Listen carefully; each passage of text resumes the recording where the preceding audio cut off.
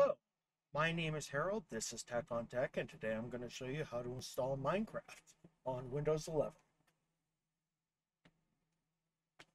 All right, first thing I'm going to do is I'm going to go ahead and open up a browser. You can use Microsoft Edge or you can use Google Chrome. I'm going to use Google Chrome for this. And I'm actually not going to type in what you think I would. To be honest, I already actually did the install on this, and the way that this is supposed to install is such a disaster and just does not work. It was so bad I had to create an alternate way to install this, and that's what I'm going to show you how to do now.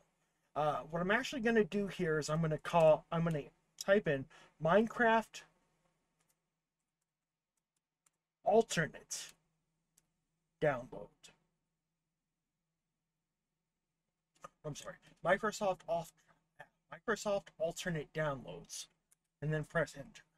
And instead of going for what would have been the original download link and stuff like that, we're actually going to go to this Minecraft alternative downloads link. So I'm going to left click on that.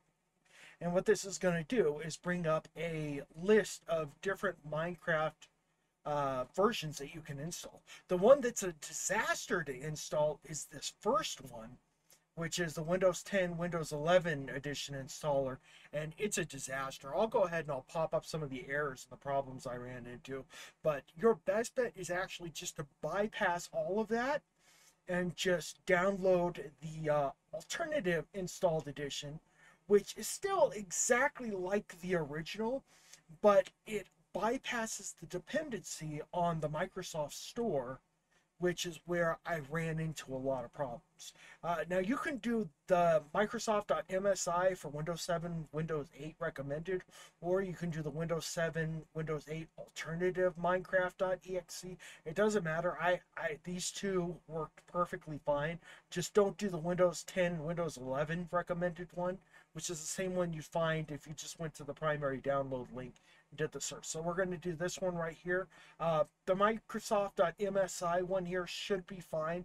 If you have any problems with it, then go ahead and do the alternative 7.8 Minecraft.exe one. But this one should work just fine, and these two are virtually identical, so it should be fine.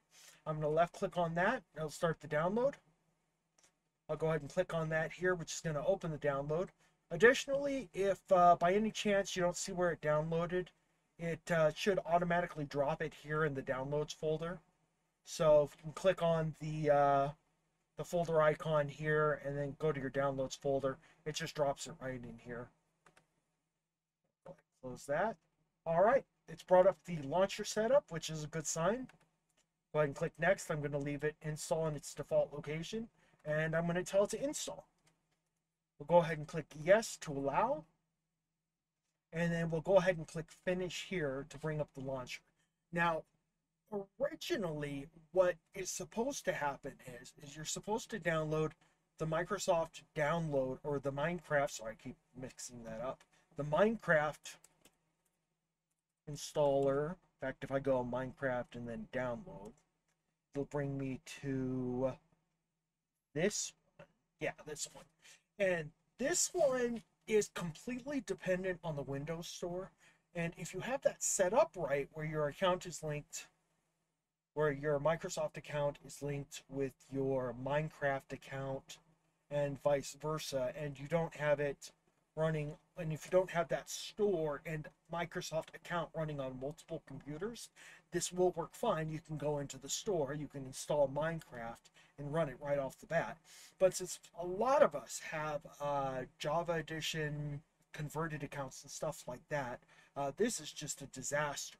So we'll go ahead and we'll jump back over here, and yeah, we'll go to the Minecraft alternate link. You can see the link over there on the top of the screen. And as I said, get this alternate installer, and this will work. Like that last one was really, really bad.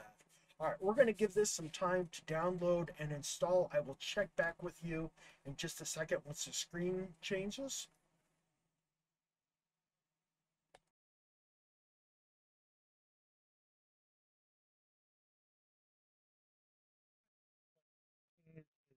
Just about done. All right, it's going to bring up the official Minecraft launcher here.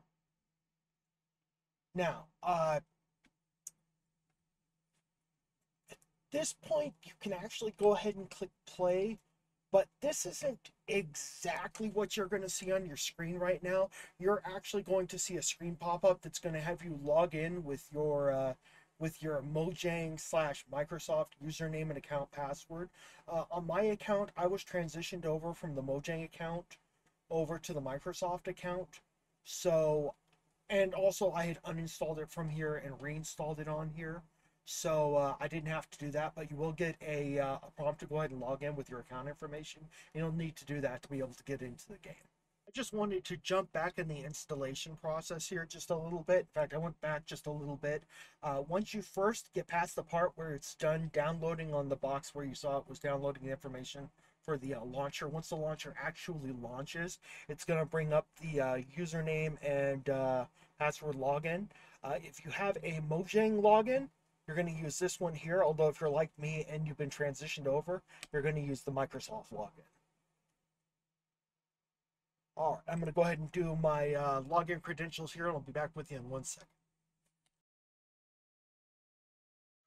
Now that I've got everything signed in, it's relaunching the program there. And that's it.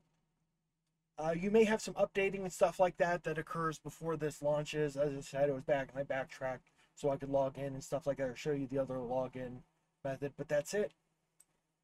I once again got to say that the normal way of installing Minecraft is a disaster. It did not work for me. I could troubleshoot it and I could make it work because I kind of understand what it's trying to do. But I would just, for anybody else, just bypass it. Go to download alternatives. Don't do this first one. Go to the second and third one here for 7 and 8 recommended and alternative. And then that's it. That'll get you going. I hope this helps a lot of people. I didn't realize how many people out there were having problems until I looked a little bit. And then, of course, I had problems installing it myself. So I hope this will help a bunch of you. And that's it. Have a great rest of the day.